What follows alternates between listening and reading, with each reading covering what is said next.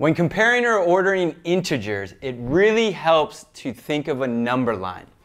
It doesn't matter where on the number line you are. Two things are for certain. One, when you move to the right on a number line, the values increase. And naturally, when you move to the left, the values decrease. That is really, really important to think of and understand. Anytime you move to the right, the values increase. To the left, they decrease.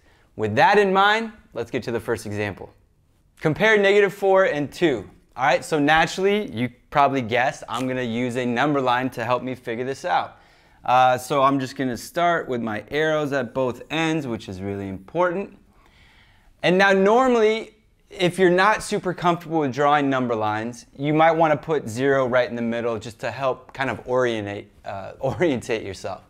But if you are pretty comfortable, you could pick one of these values. So for me, I'm going to start with -4. I know -4 is going to be left of -2 on the number line because it's negative, right? The negative integers are to the left of 0, positive are to the right.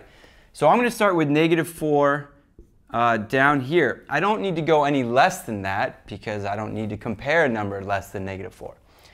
And then because I only have to go to 2, I'm just going to count by ones, making sure that my spacing is consistent. So that would be -3, -2, and that would be 2. So -4 would be here, and +2 would be here. Well, we know that as you move to the right on the number line, the values increase, and as you move to the left, the values decrease, which means -4 has to be less than 2 because it's to the left of 2 on the number line. Okay? Now, I know a lot of people kind of get in the habit of just thinking this is maybe just one symbol and you just switch the numbers around. No, no, no. There are two symbols. There's a less than symbol that looks like this, and I always think about it, we read left to right, right? When we read a sentence, we read left to right, if you're reading English, I should say. So I just remember it as left to right. If the small end is first, that's less than. And then the other one, left to right, you see the big end. Some people think it's like the alligator open its mouth. That is greater than. So there's actually two different symbols. Just making sure everybody understands that. All right, let's try another example. Okay, we're comparing two numbers again, but this time I'm going to draw a vertical number line just to show you kind of how that looks a little bit different. So we're comparing 3 and -5. Same thing. We need arrows again, but this time I'm drawing it vertical, which really doesn't change much. So I'm going to draw my vertical number line. I know 3 is positive. Now the positive integers are going to be above instead of positive integers to the right of 0. Now we have a vertical number line. Positive integers are above 0. Negative would be below.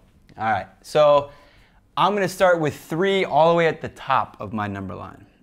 So there is 3.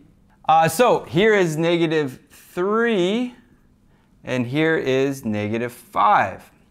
So again, how can this help us compare them? Well, -3 is above -5 on the number line, which means 3 is greater than -5. All right, hopefully that helps. Here are some to try on your own.